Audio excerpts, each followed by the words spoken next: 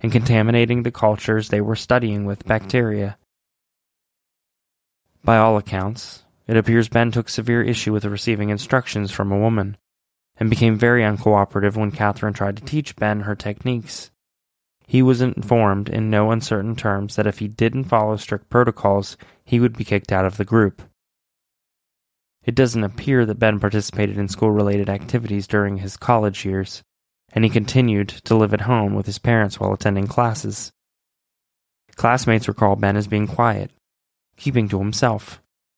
No one could say that they remembered Ben being religious, and indeed, he was never hostile.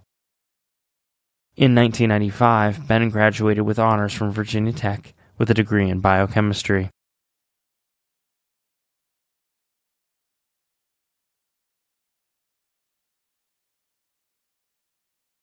After graduating, Ben was put back into active duty status with the Army and sent to Fort Sam Houston in San Antonio for medical training.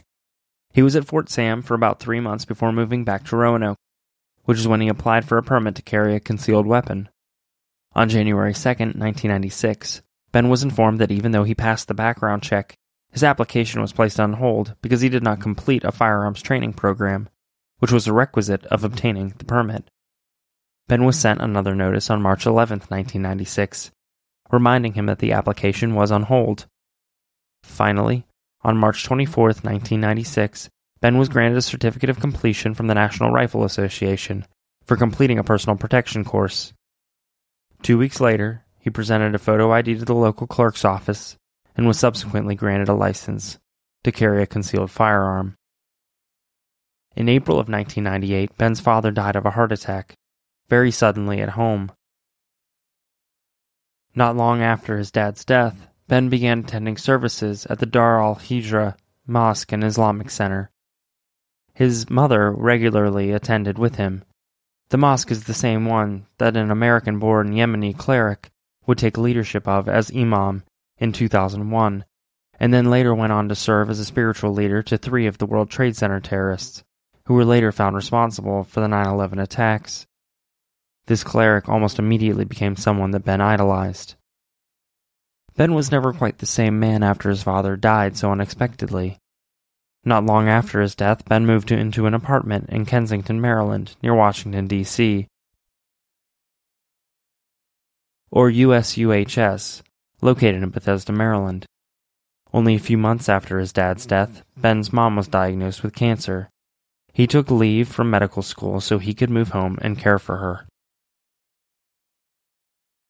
Even while caretaking for his mother, Ben continued to attend the Dar al-Hijra Mosque and became determined to memorize the Quran.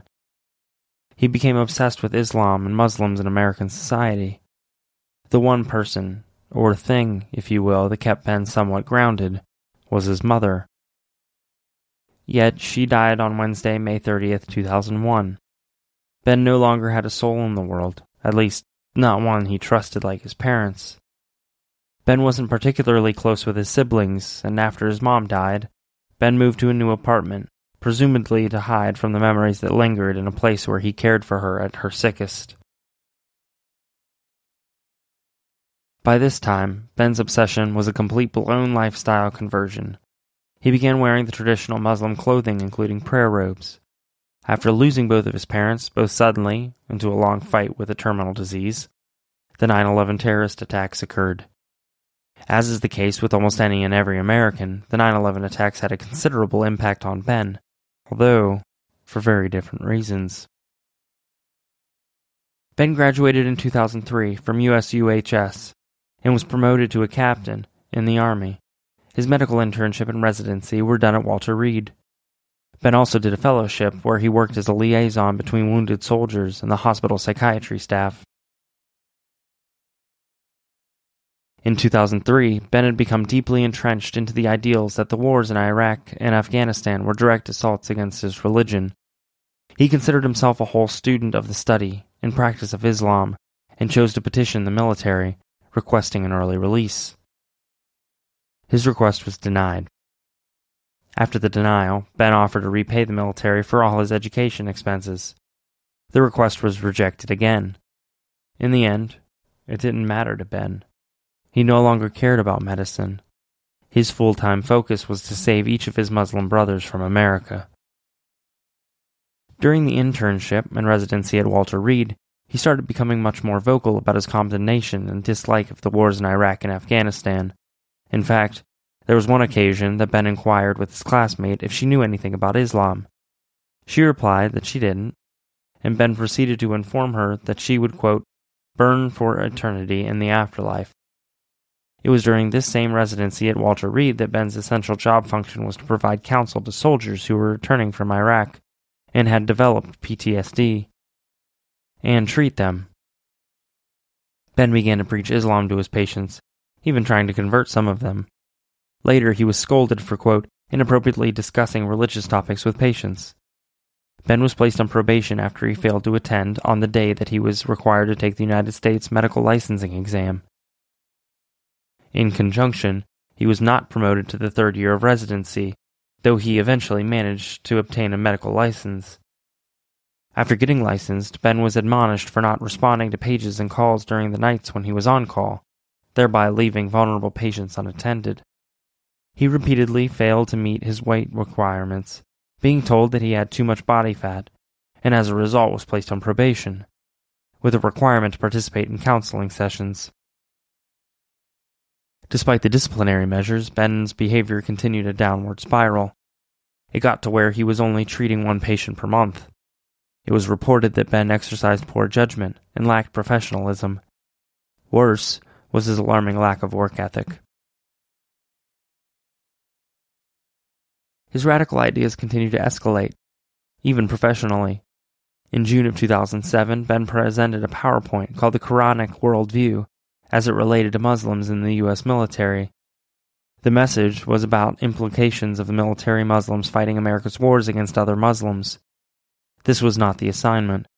Other students presented PowerPoints about different medications and various psychiatric illnesses. So when they saw Ben's presentation, they were shocked, to say the least.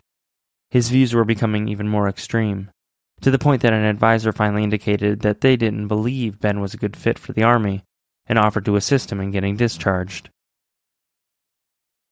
Ben only agreed to this if he could be honorably discharged, though the advisor was unable to make that type of promise. After his mother died, Ben started to attend the Silver Springs Muslim Community Center in Maryland, attending up to 5 times per day for prayer. Ben was not social during these visits, keeping only to himself. After the death of his mother and father, he became very religious. He started praying and fasting. It was determined at the same time that Ben became fixated on finding a wife. He even went so far as to ask the leader of the mosque to help him in his quest. The leader offered a marriage service that the mosque provided, and Ben readily agreed.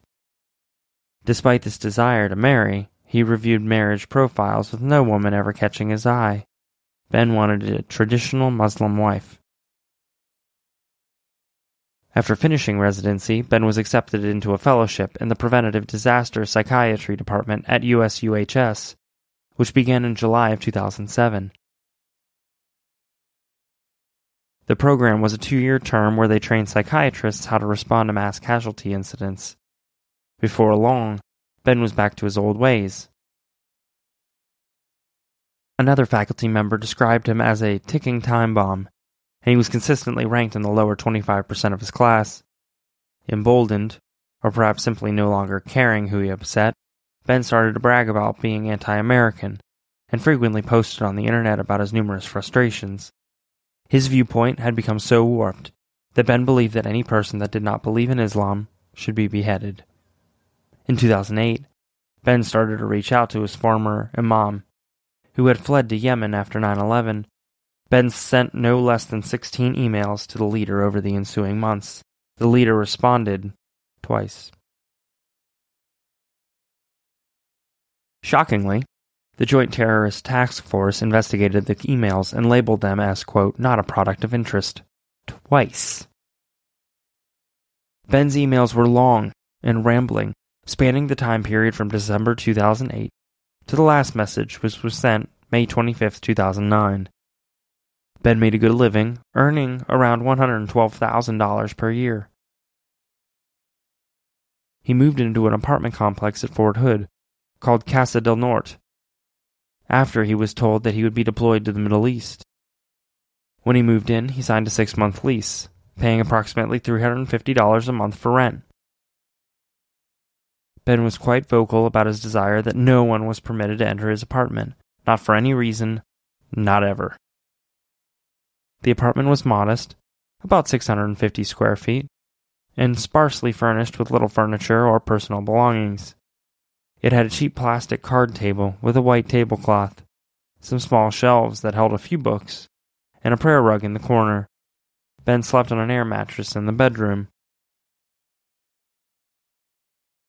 About 2 weeks after moving to Killeen, Ben bought a Belgian-made semi-automatic FN-57 high-velocity handgun at a local store called Guns Galore.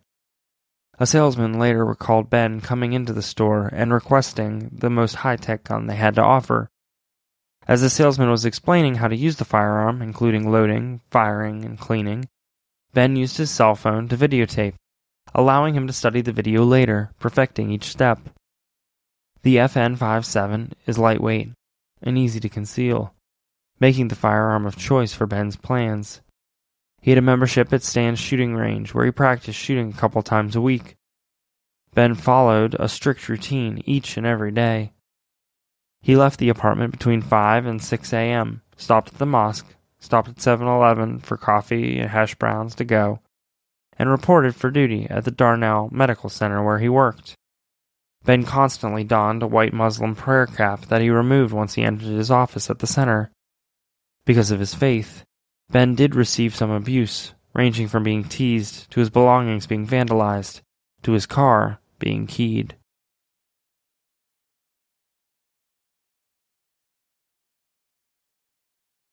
Before he was due to be deployed overseas, Ben was expected to take a week-long vacation, visiting relatives in Virginia. Then he was to travel to Fort Benning, Georgia for 1 month of training and pre-deployment processing. Ben's official pre-deployment was to start on Monday, November 2nd, 2009. However, he didn't go to Virginia. He stayed in Killeen, finalizing plans.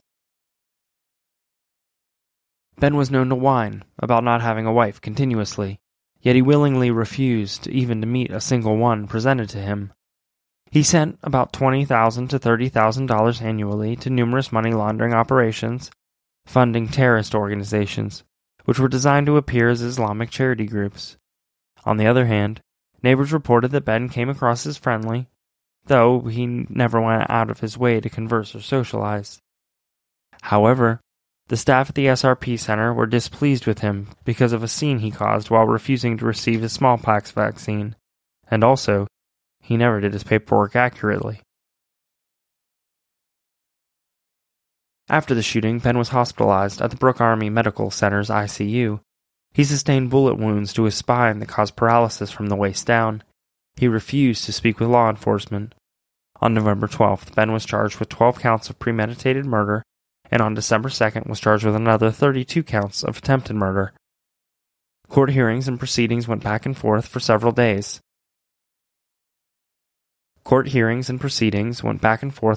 Years, and finally, on August 6, 2013, a trial commenced, and Ben was permitted to represent himself.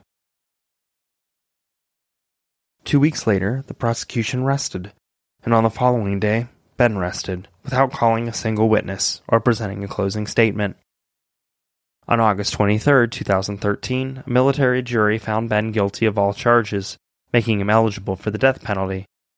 Deliberations for the death penalty began on August 26th, and the victims and their families were able to give testimony. Ben did not offer any statement and did not question a single witness during this hearing.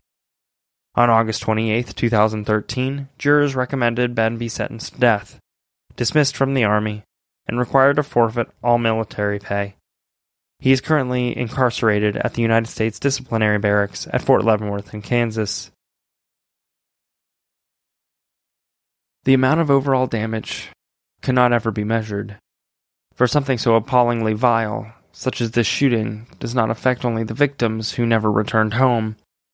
Friends, family, and co-workers of those who were killed are missing their loved ones to an unspeakable violence by one of their own. And still, There are